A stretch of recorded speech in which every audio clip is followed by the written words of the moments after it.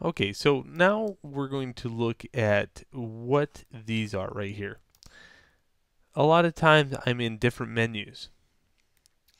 Keep in mind since you have these menus, these menus, these menus, and now a new set of menus that appear over here, I'm going to show you exactly what these are and how to switch between them, okay? And what they mean corresponding to geometry, which you don't have one of these out here yet.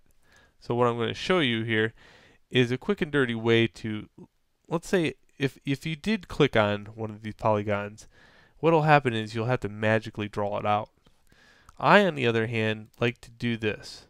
Create polygon primitives and take off interactive creation. A lot of times with interactive creation off, you'll get geometry that makes more sense UV wise. And I'll show you that later on. Just trust me, take off polygon primitives, interactive creation. Okay, now in here, let's just click on a polygon. Okay, polygonal cube. And if you use your wheel mouse, you can kind of zoom into it. I don't want to kind of go over navigation just yet. First off, I want to show you what these are. Right here, I have 3 channel boxes. Okay, the first channel box basically collapses in and out of full screen mode, and the fact that the geometry has got, well, the geometry itself and where it's placed in the world, its shape node, and a bunch of other stuff like, well, if you tag down, you also can go over to the material of the object. This is probably the most used channel box right here. Okay.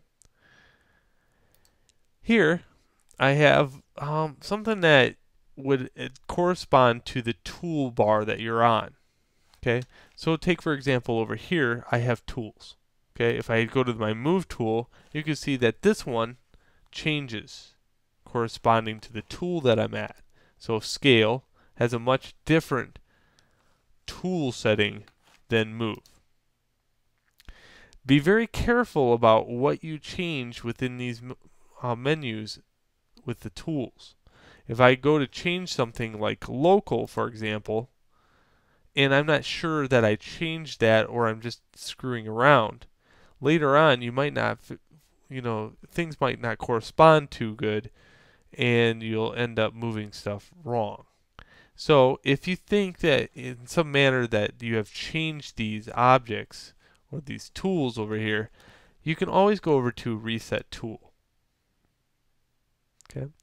The last one is an all-around little tiny mini editor where you're allowed to go in and translate, rotate, scale, all upon a numeric system. And how it works is you can also go in here and click on Translate X, and I can middle mouse button click and drag in the viewport, and that will translate it just like that in X only.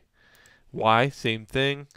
What's really nice about this is the scaling feature because I can scale based upon X, Y, or Z, all using the middle mouse button. Of course, it's far easier to go over to the gizmo and do this, but sometimes you have to be very precise about things. And if I want like a 0.25 change on things, I can quickly highlight all 3 of these and type in 0.25. I can also toggle its visibility. Also, each item has, let's say for example this cube, if I just scale it up using the scale tool here, I also can go into its properties, and it has like the width, height, depth, subdivision width, all can be changed by just highlighting these, and middle mouse button click drag in your viewport. Allows you to add more resolution. Just be very careful because you don't want to add too much resolution, unless you have a fast machine. So that's a very quick and dirty way to changing these attributes in here. Again, what's really nice is I'm not in any of the tools. Like even if I'm in the move tool, I can go in here and scale very quickly without worrying about going over to the tool each time.